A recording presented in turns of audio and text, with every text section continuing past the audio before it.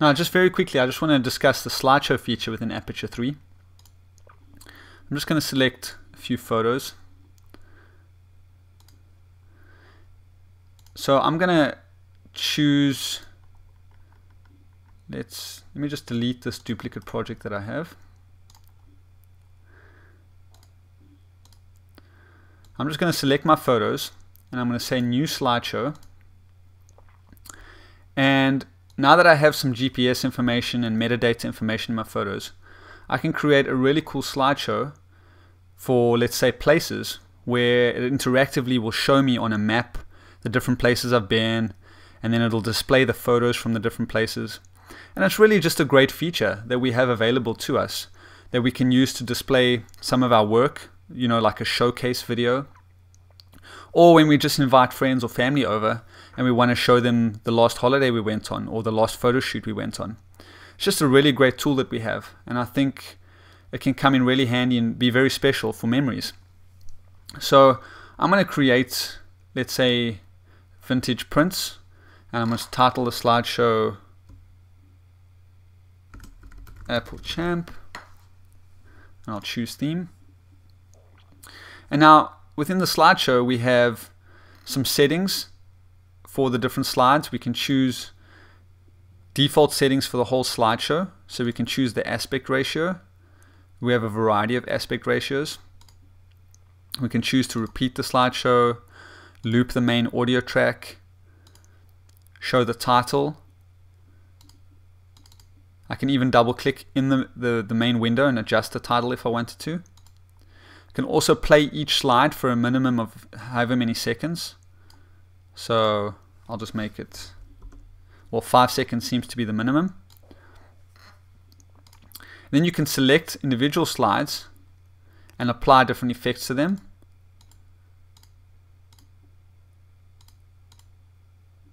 So that's quite nice. You have a lot of freedom in how you want to edit your slideshow. And again, you can now choose individual times, minimum of 6.5 seconds for some of them, others minimum of 5. And you can then just choose individual times for each slides. So for some photos that, you know, are your favorites, you can keep them on longer, etc. And then you can add some music. You can browse your iTunes music library. Let's play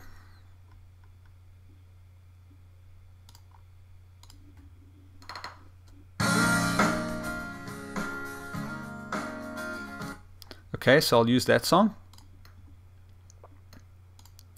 And I will choose to loop the main audio track. And then what you can do is you can export your slideshow, and it automatically creates a Aperture Slideshows folder. And you can choose presets for what you want to export for. Where's it going to be played? You can export full high definition or just 720p. That, like if you're going to be playing on the Apple TV, 720p is its maximum resolution, so you can do it on that. But you can also choose a standard Apple TV and iPad preset, so it does it all for you. I'll take off automatically send slideshow to iTunes and show alert when finished, so I'll say export.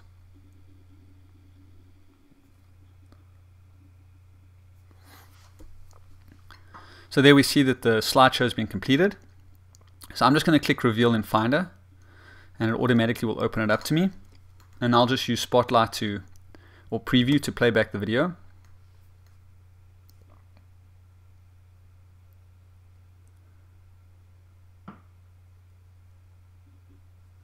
And there's no audio, so I just want to see, perhaps I didn't select it properly. So what it says is you have to drag files to the film strip to add music. So I'm just going to drag that in, and there we go. That's better. So now we have music for the slideshow. So I'm just going to export that again.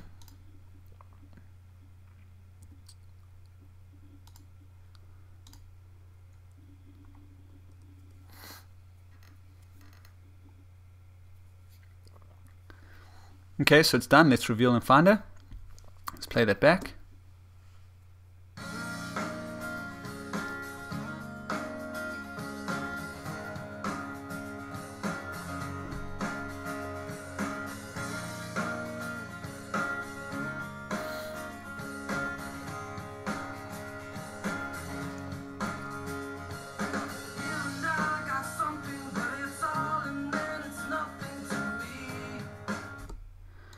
So there you see just a great handy little feature, relatively no work at all, but really creates something that's professional, enjoyable to watch, and is a great addition to a portfolio piece, or just, you know, for personal home memories.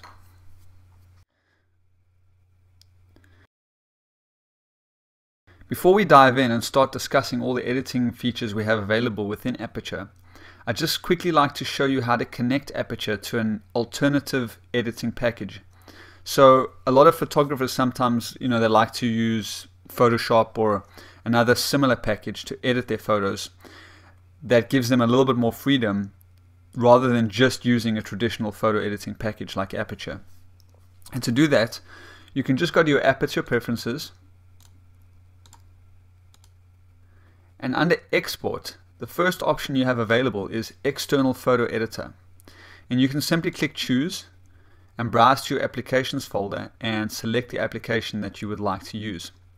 So in my case, I'm going to use Pixelmator. So now what this does for me is if I right click on my photo, it brings up the first option I have available is Edit with Pixelmator.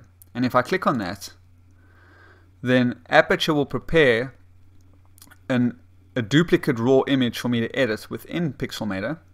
So if I just quickly make some random changes, I'll just do this paint, and then I save. Then I'm going to just quit Pixelmator. And as you see, automatically Aperture updates with the changes that I made. Now if I go to my browser, you'll see that Aperture makes a duplicate version. So you'll see the title of the original was Apple Champ 003. Then it made a duplicate with the same title.